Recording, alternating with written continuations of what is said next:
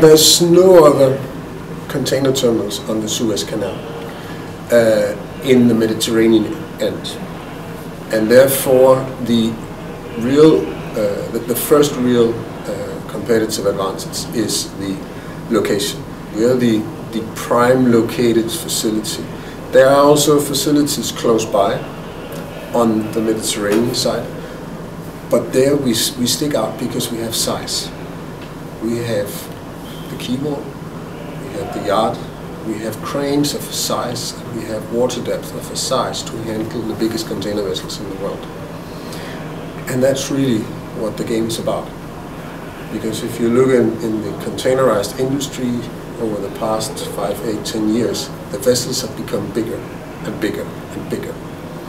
If you compare to 2000, the biggest vessels were about 6,000, 7,000 TEU, and today the biggest vessels is about 18,000.